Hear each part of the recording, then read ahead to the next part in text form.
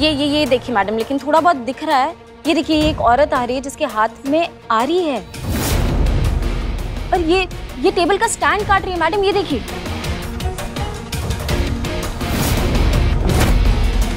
ये इसका चेहरा क्लियरली नहीं दिख रहा है क्योंकि इसने पल्लू से अपना मुंह छुपा कर रखा है। यहीं पर एक और बात समझ नहीं आ रही है मैडम, कि पूरे खाओ गली में किसी और औरत की कोई रेडी या दुकान भी नहीं है, तो कोई और औरत की इनसे क्या दुश्मनी हो सकती है? जरूरी नहीं कि वो औरत हो, मर्द भी तो हो सकता है।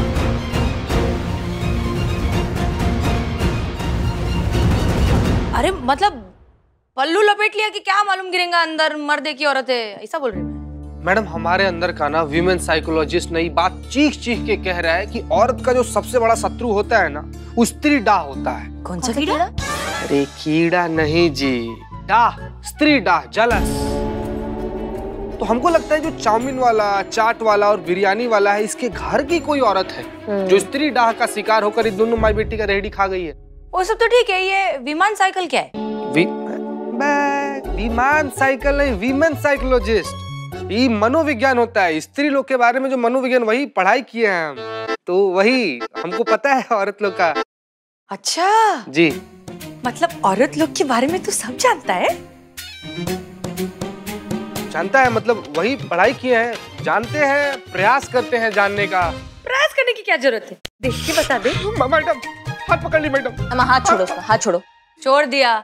वैसे भी मेरे को लगता है ना, ये बात 100% बराबर कर रहा है। ये औरत लोग का कोई भरोसा नहीं है, किधर भी कट कट चालू कर देती है।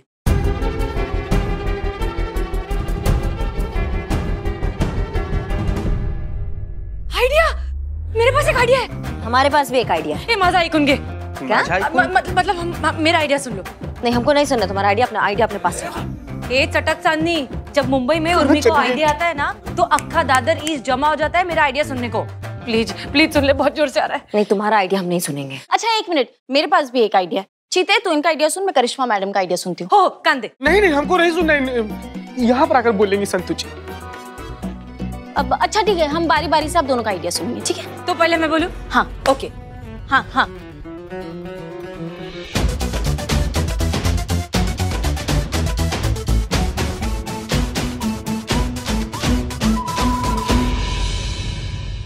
करिश्मा मैडम, अब आपका आइडिया। हाँ मैडम, जल्दी आप सेफ हैं।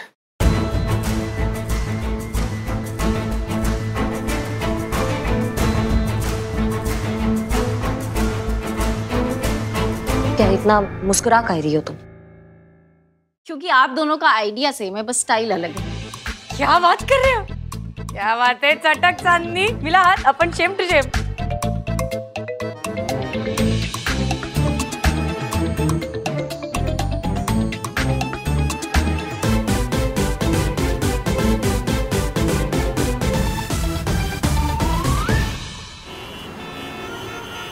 मैडम देखिए ना, वो कमीने चोर ने आपकी दी हुई टेबल का क्या हाल किया है।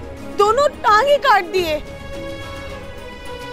वो चाहता ही नहीं कि हमारा धंधा अच्छे से चले। साफ साफ धमकी देकर गया है कि अगर हमने यहाँ रेडी लगाने का सोचा भी तो वो हर बार हमारे साथ यही करेगा। नहीं नहीं, आपको चिंता करने का बिल्कुल जरूरत ही नहीं है। क्या है ना, जब हम छोटे थे हम अपने बाबूजी से पूछते थे कि बाबूजी भगवान भी कभी हंसते हैं क्या? तो पता है वो हमें क्या कहते थे? वो हमें कहते थे कि भगवान दो बातों पे बहुत हंसते हैं। पता है क्या? तब जब भगवान किसी को गिराते हैं ना और लोग उसको उठाने चले जाते हैं, और जब भगवान किसी को उठाते हैं तो लोग उनको गिराने चले जाते हैं। हम जिसे गिराए वो उसे उठाए कौन, और जिसे उठाए वो उसे गिराए कौन? दो बातों पे बहुत हंसते हैं भगवान। और हमें लगता है भगवान चाहते हैं कि तुम्हारा रेडी ना बहुत धूमधाम से चले, मतलब लोग बहुत सारे आए और तुम्हारा गोलगप्पा चाट मजे से खाए, इसलिए हम तुम्हारे लिए कुछ लाए हैं।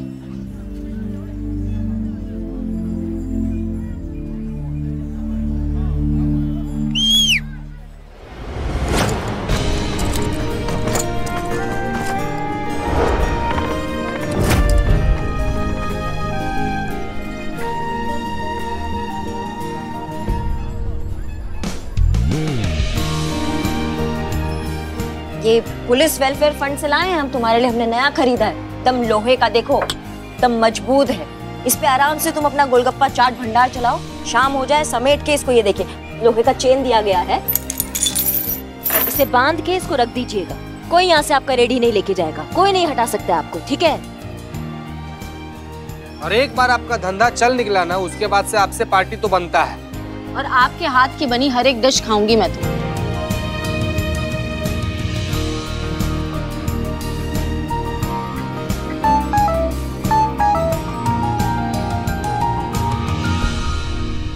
हमने जो समझाया था अच्छे से याद है ना? सब याद है मैडम, तैयारी पूरी है।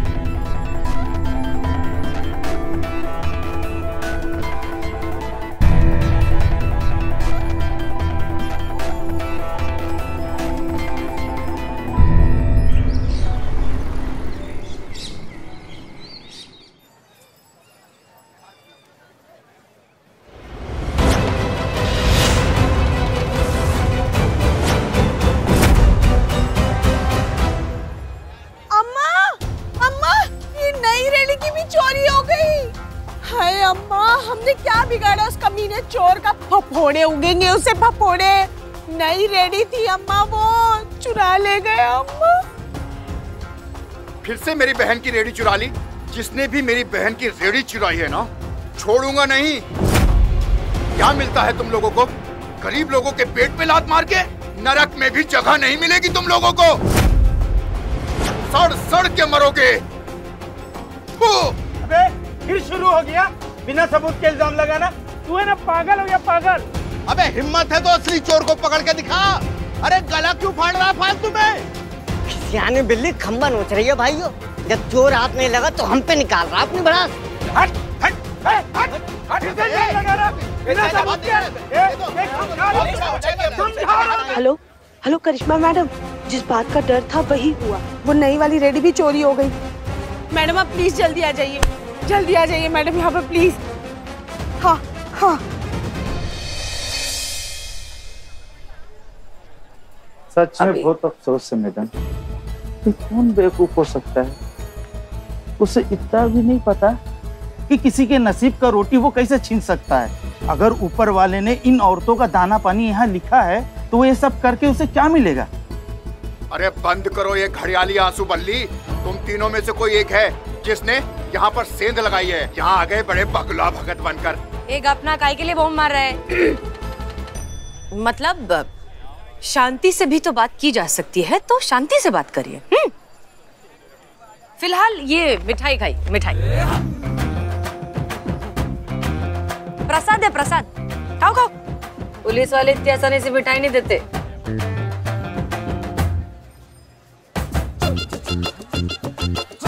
मामा जी ये लीजिए।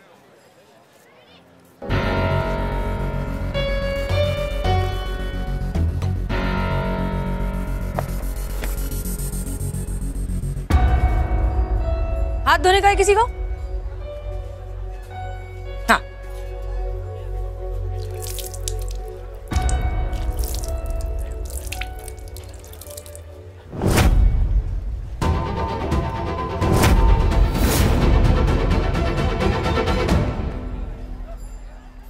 अल्लाह, इनका रेकड़ी चोर मिल गया।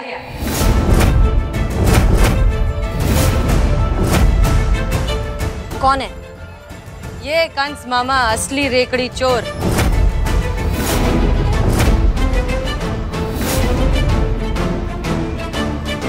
ये क्या बकवास कर रही हैं मैडम आप? आप कुछ भी बोलेंगी क्या? मैं अपनी बहन की रेडी क्यों चोरी करूंगा? और मैडम आपके पास क्या सबूत है कि मैंने चोरी की है? सबूत के बिना हम कोई भी काम नहीं करते। वो कहावत तो आप सबने सुनी होगी कि चोर रंगे हाथों पकड़ा गया तो पकड़ा गया। ये देखिए,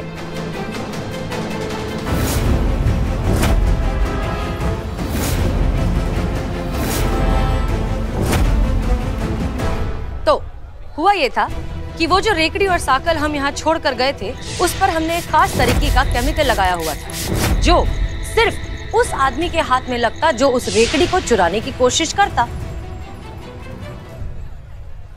जिस पानी से अभी अभी आपने हाथ धोया मामा जी, वो पानी नहीं, एक दूसरे तरीके का केमिकल है जो हाथ पे लगे केमिकल से मिलकर बन जाता है लाल रंग। तजुर्बा कहता है हमारा कि रंग सच्चा हो या झूठा, जब भी बोलता है सर चढ़कर बोलता है। छुपा लोगे दुनिया से दिल का हाल हर्फ, माथे की शिकन कैसे छुपाओगे? आईना पढ़ लेता है हर राज को, इस आईने से बचकर कहाँ जाओगे?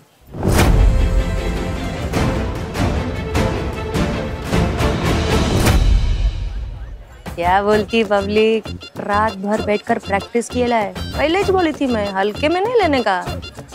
थोड़ा उर्दू के साथ थोड़ा शायरी भी गटक गई थी, इसके लिए इतना अच्छा निकला। बहुत बढ़िया। हाँ, तो हम ये कह रहे थे कि इनके हाथों पर जो नई नवेली दुल्हन जैसा लाल चटक रंग है, ये इस बात का सबसे बड़ा सबूत है कि यही है रेकड़ी चोर। अरे ये सब बकवास है दीदी, ये सब मुझे मिलके फंसा रहे हैं।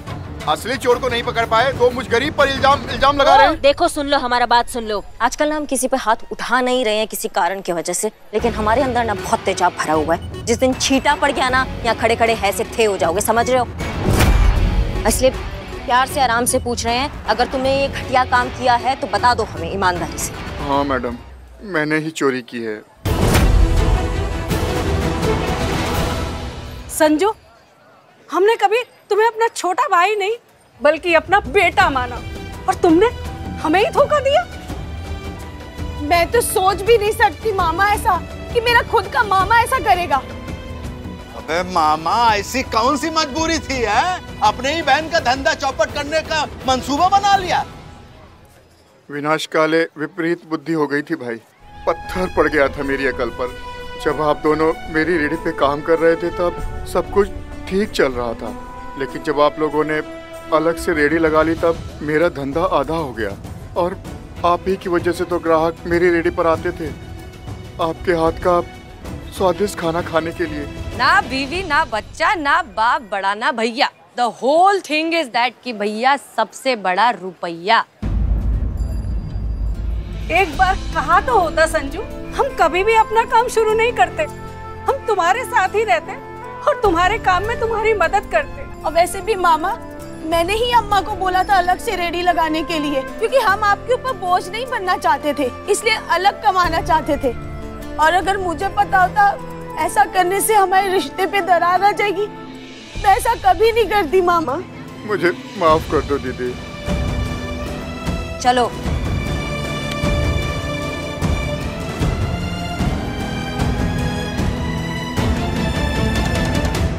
रुक जाइए मैडम। मैडम मत लेके जाइए इन्हें, मैं अपनी कंप्लेंट वापस लेती हूँ।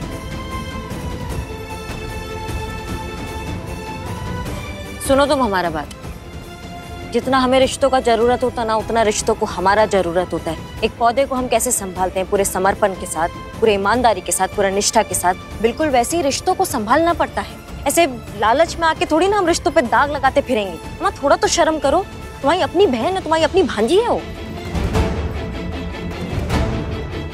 भोलेनाथ आखिरी मौका दे रहे हैं, अब ध्यान से रहना। माफ कर दीजिए मुझे। मैडम, आप दोनों का बहुत बहुत धन्यवाद।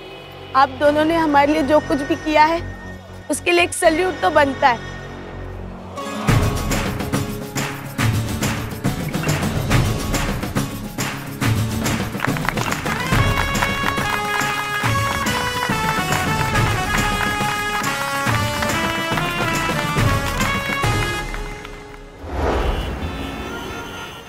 क्या बात है, बहुत खुश लग रही हूँ। होंगे ना। अरे जिंदगी में पहली बार अपन ने केस सॉल्व किया है, क्या मजा आता रहेगा तुम लोग को। ऐसा इंसाफ बिंसाफ दिला के मस्त ऐसा अंगार लग गया मेरे बदन को, बहुत मजा है। अच्छा तो तुम्हें लगता है कि तुमने केस सॉल्व किए लाए? अच्छा ठीक है, हमने केस सॉल्व किया है, लेकिन 60% मेरा, 35% तेरा। और बाकी का 5 कौन खाएगा? अरे वो है ना चीटा संटू, 5% उनको दे देते, टेबल उठा के लाए ना वो लोग। अच्छा सुन, अभी इस बात पे मस्त मेरे को ना मुंह मीठा करने का है, तो अच्छी किसी दुकान पे रुक, कड़वा में बाद में शाम को कर लेगी।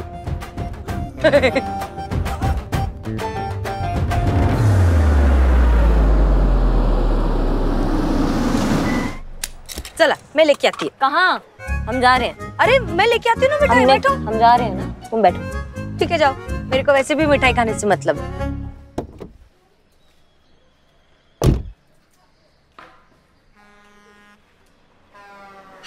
उर्मिला महादेव म्हात्रे क्या क्या कराती है।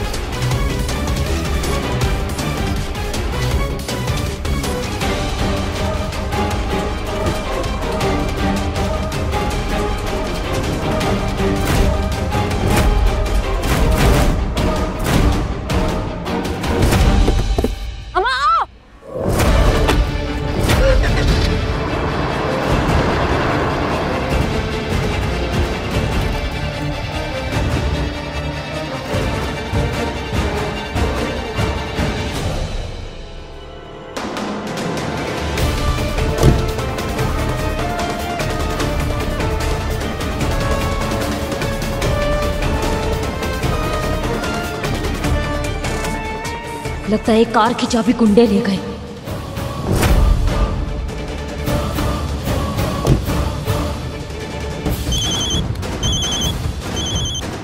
जय हिंद मैडम। संतु थाने में सबको अलर्ट कर दो, वो उर्मिला का अपहरण हो गया है। क्या क्या हुआ? क्या हुआ संतु जी? वो उर्मिला को किसी ने किडनैप कर लिया है। क्या?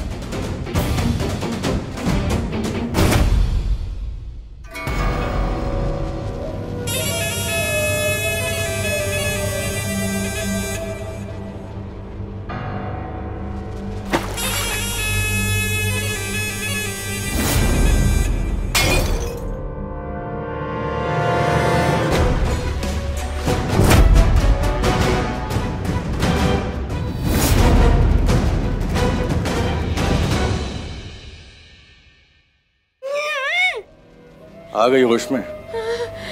कुछ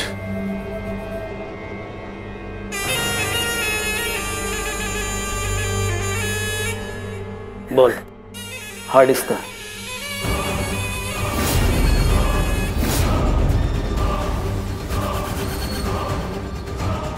बोल। तुझे क्या लगता है सिर्फ तेरा पाला गुंडों से पड़ता है? अरे तेरे जैसी पुलिस वाली से हमारा रोज पाला पड़ता है। सीधे सीधे बता, हार्ड डिस्क कहाँ है? अब तक 36 को उड़ा चुका हूं, तुझे मिलाकर 37 हो जाएंगे। हार्ड डिस्क कहाँ है?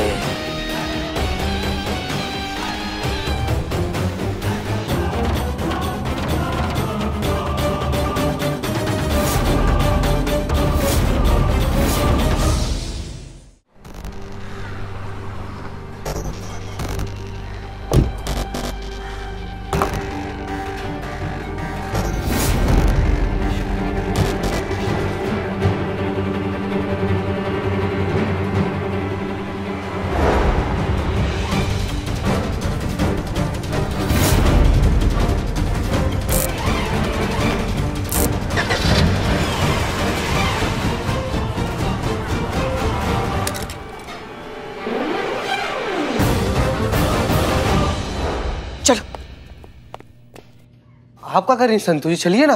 नहीं तुम लोग जाओ, मैं यहाँ पर ही रहती हूँ। यहीं रुकती हूँ मतलब? वहाँ पर उर्मिला का अपहरण हो गया है, करिश्मा मैडम अकेली, और आप कह रहे हैं कि आप यहीं पर रुकती है संतु जी? चीते बात को समझ, तू वहाँ पर जा, मैं यहाँ पर रहूंगी तो ज्यादा हेल्प कर पाऊंगी आप लोगों की। आप लोग जाओ यहाँ से। नहीं संतु, हम कुछ समझे नहीं, तुम कहना क्या चाहती हो? 1 मिनट।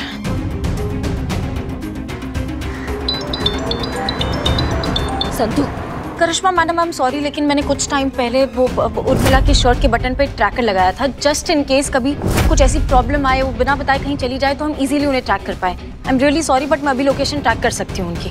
कब बात कर रही हो तुम संतु?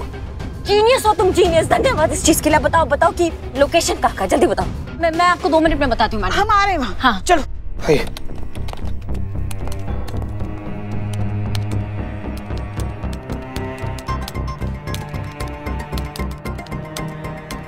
जी मैडम, सीधा जाते रहिए। राइट लीजिए, राइट।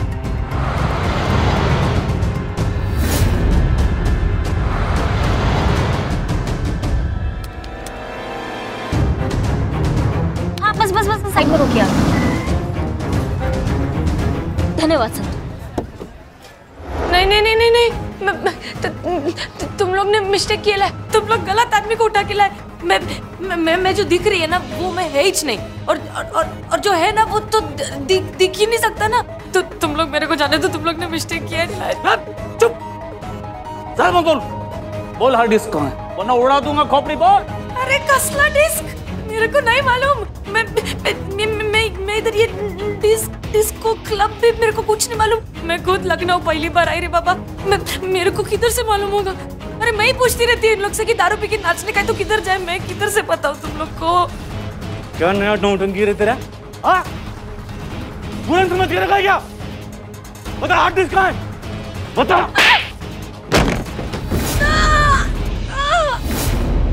संतु अब आगे कहाँ जाना है? बस मैडम, वहीं की लोकेशन बता रही है, वहीं कहीं होगी उर्मिला।